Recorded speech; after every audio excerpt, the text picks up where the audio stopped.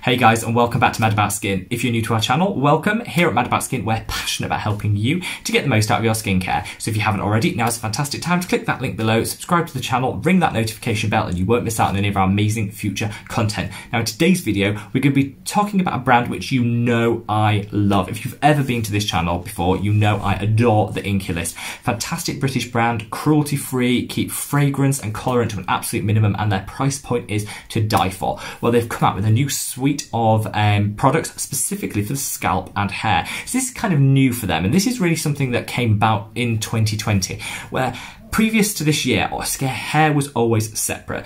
The scalp was part of the hair, was seen as part of the hair care and treated very separately. Then 2020 came along and suddenly we've started to see some of the fantastic active ingredients in skincare working their way into hair care, scalp care, and it kind of becoming more blurred, which I actually think is fantastic because I never understood why the scalp was treated so differently to the face. It's an extension, it's the same skin, different issues potentially, but still very much the same skin, the same issues that you could treat with these active ingredients. So I think this is fantastic, and the Inkey List have come out with a gorgeous range of 8 products specifically for the scalp and hair. You guys have gone mad for this. You've been DMing me, letting me know when it launched, and I had to wait a bit because I had to get my hands on these products, and they sold out like that. Not a surprise, the Inkey List has a fantastic reputation, so all of their products sell out on launch, and I waited for it to be restocked. I've tried most of them. I will be saying where I haven't tried a product because it wasn't applicable to my hair or scalp type. So some of the products I haven't tried, but I will let you know as we go along which ones I have and haven't. And we'll just get into it and see if any of them are worth the splurge.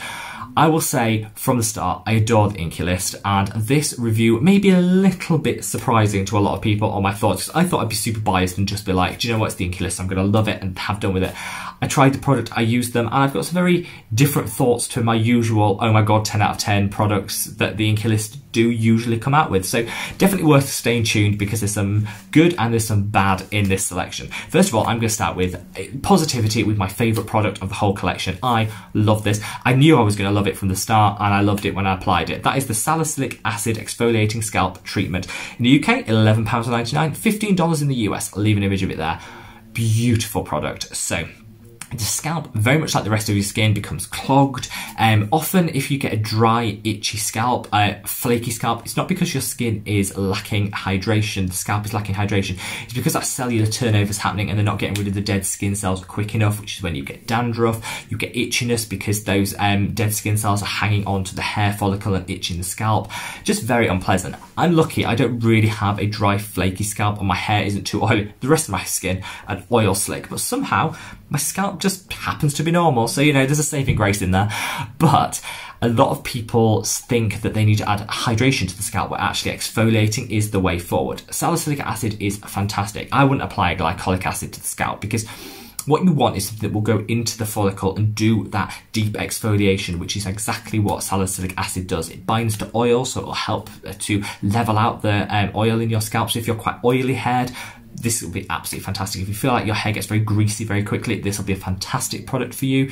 If you think of the amount of gunk and product that we've put on our hair, even down to shampoos, which often have silicons in there, which cling to our scalp and cling to our hair, you just get this buildup of debris, which is going to prevent the follicles from coming through healthily. It can lead to thinning of hair. It can lead to irritation and redness. So this is a really good product.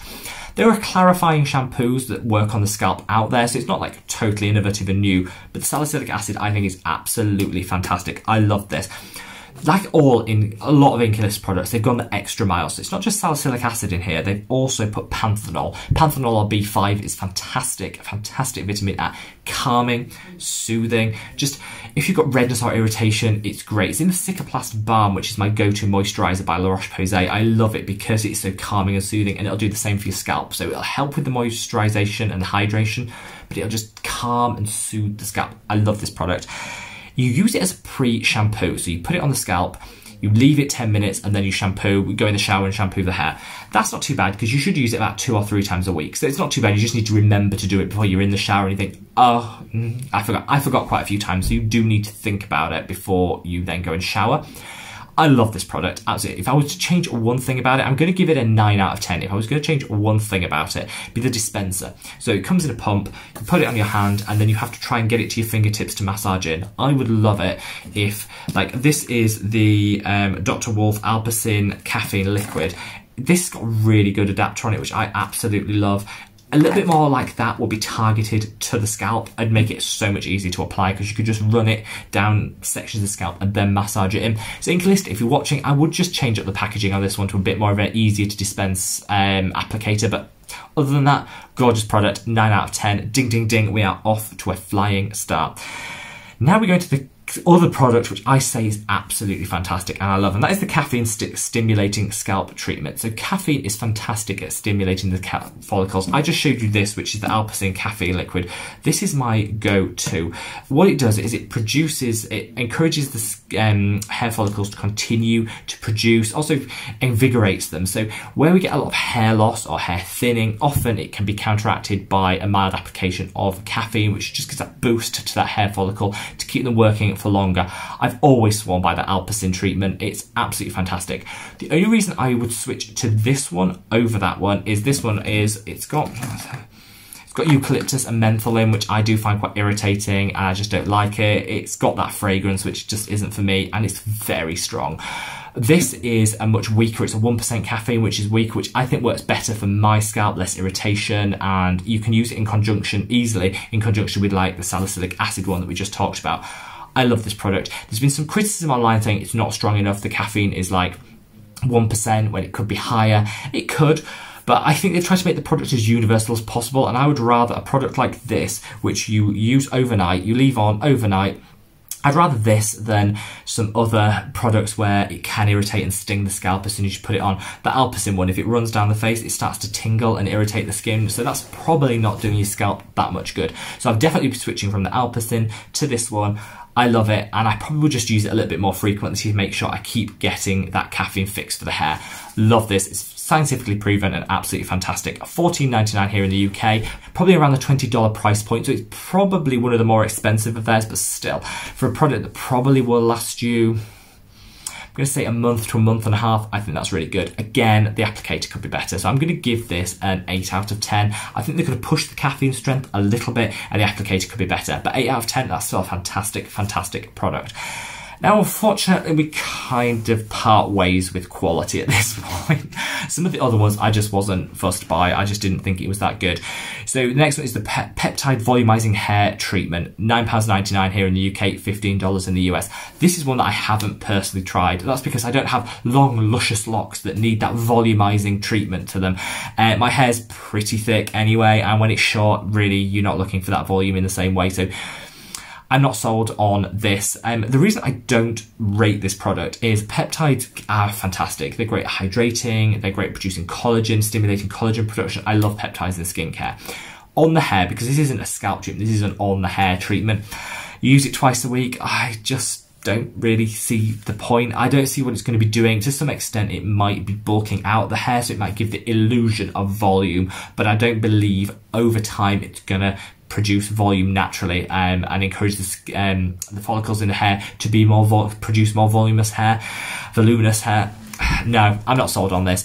A lot of the issues I have with this brand is they say they've done lots of scientific studies which sit behind all of these. Now, the Inkey List I fully trust, and I think their integrity is through the roof. I've no issue with that, but they haven't published these studies. I can't read them and make my own mind up on whether I think this is good. They say things like in a blind test, 85% of women felt that they had more voluminous hair. Yes, but a lot of these tests actually it's not the best scientific way to do it, let's just put it that way. A lot of these tests and samples can predispose people to believe what they think is happening because they've been told this is what they're looking out for. I'm not sure. Without seeing the studies myself, I'm not convinced on this as a product, and I think there's better hair volumizers out there. Speak to your hairdresser, and I'm sure they'll recommend some because it's not my area of expertise. Then we're moving to the hyaluronic acid hydrating hair treatment. Same price, £10 here in the UK, $15 in the US. It says it's going to smooth and hydrate this hair. Again, I'm a little bit sketchy on this. So the hyaluronic acid concentration is way down on the ingredients list and is super low concentration, so it's not going to have a meaningful impact. But your hair isn't alive like the rest of your skin, where it can absorb that hyaluronic acid and do all its magic within the cell structure. It works differently. I think as a smoothing agent, it's going to smooth the hair. It's going to help tame some of that frizz. It will give a light hydration, so I think it probably will work. But I think there's better hair masks out there. If you're looking for hydration, I don't think this is the thing. I think this is where it starts to get a bit gimmicky. Because we love something on our face doesn't mean it automatically works on the hair, and I think this is where the Inkey List are kind of getting a little bit gimmicky and just using things like hyaluronic acid and peptides, and we're going to come on to some other doozies later on in this video, where it's just tricks people into thinking, I love hyaluronic acid on my skin, it's transformed my skin on the hair, it's going to be just as good. The hair is not the skin, and this is why I kind of part ways with this theory that skincare is hair care and the two are kind of the same. Not really, especially with a hair treatment, which is what this one is. No, they don't even recommend you put it in contact with the scalp. On the scalp, it might do a little bit of hydrating. On the hair, I'm just not sold on this. Not a terrible product. It's one of those 5 out of 10. It's £10. Try it if you want to. If you love the Inkey List, get your hands on it, try it. I just don't think it's going to do much more than marginal hydration and a bit of smoothing, and I think there's better products out there for that. Now we're moving on to possibly the 2 worst products in this collection. I just baffled. I don't know where they were going with this, but the vitamin C brightening hair treatment. It says it's harnessing all the brightening powers of vitamin C. Yes, in the skin, vitamin C goes into the skin, it has various reactions, it works through various metabolic pathways, and it does act as an antioxidant, an exfoliator, and a skin brightener. Yes, definitely, I'm fully sold. Vitamin C is gorgeous. I did a video on it, I'll link it up there. Check out vitamin C on the skin, sensational. Your hair is dead. You do not, it will not work in the same way as it will in the skin. Vitamin C is going to do nothing, nada, zero for your hair. As an antioxidant, yes, it might reflect some of the rays, it might work a little bit to reduce sun damage to the hair, but it's going to be marginal, and I just really don't get the point of this product. It's £9.99, it's not that expensive, but it just seems to me that they thought, oh, vitamin C, again, it's that skincare is hair care. It's not. The scalp and the skin, yes, I get where there's synergies and similarities. The hair, totally different to the skin. This is just gimmicky and not something that I will be buying or supporting or think there's any need for in your skincare routine. Finally, the Amino Acid Anti-Grey Complex. This, I have a number of issues with. I didn't buy it because I do not have that many. I've got a few greys, but we're not talking about them. I don't have too many grey hairs, so it's not going to be something I can ever see. And they reckon 4 months before you start seeing results. Now, I'm not surprised because, you know, the hair is slow growing. It doesn't turn over quickly like the skin does. So it is very different. So I'm not surprised it does take 4 months. But I mean, come on, who has 4 months to invest in a product to start working? The science behind it, they say it's thoroughly tested, but again, they've not released any of those studies, so how do we know? We can't look at it, peer review it, and work out for ourselves. It's very gimmicky because they say the powerful amino acid enzyme, the amino acid chain Darkanil. This is what companies often do. They take a protein, an amino acid or something, which they isolate or it's unique to them, and they trademark it under a name which is a bit more sexy, a bit more glamorous, a bit more marketable. And Darkanil, you think, oh, if I put Darkanil on my hair's going to be darker. And I love rubbish. It's just a brand name. I don't like that. It seems a bit gimmicky. 4 months. Bearing in mind a bottle is going to last a month, so you're going to have to buy 4 bottles, invest 4 bottles, and it is £10 here in the UK. So you're £40 in before you've actually seen any results. I'm not sure that this is going to do much, if I'm honest. If they released the studies, I would look over them and then I'd make a more informed decision. But on the basis of it, I just can't see that this is going to do a lot for your skin and for your hair. And I think it's a bit gimmicky. I'm not a fan. Try it by all means. It's not break the bank money, so try it by all means. I just don't see how this is going to lead to reduction in grey hair in the skin. You better just get in a tin, go to your colourist, get it sorted, or enjoy and embrace your grey hair. Whichever works for you, I don't think this product is going to be it. So there you have it. This is the rundown of the Inkey List. They do have a Shea sort of super moisturising one, which is out of stock everywhere, so I've not included in this video because they can't guarantee when it's going to be back in stock, so I have left that out. But you can look on the Inkey List website if you want a little bit more detail about that. Overall, I'd say yes to the salicylic acid exfoliating scalp treatment. Gorgeous. The scalp needs the same treatments that your skin does. It needs that same love, and I'm all in favour of that. That's a standout product, 9 out of 10, and I love the caffeine stimulating scalp treatment. I'm going to keep buying that, and that is going to be my go-to caffeine solution for the hair.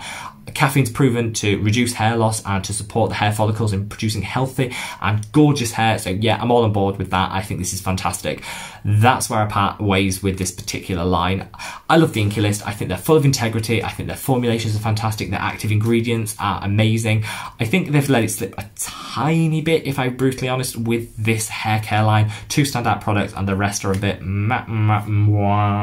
I'd leave. I just wouldn't bother with them. However, definitely check out the salicylic acid and the caffeine solution one. If you're worried about thinning, a bit lackluster hair, the caffeine is your go-to. It'd be absolutely fantastic. Men, women, try it. Amazing. The salicylic acid, if you've got a dry, itchy scalp and you don't know how to treat it, the salicylic acid one will be absolutely gorgeous. So definitely give it a go.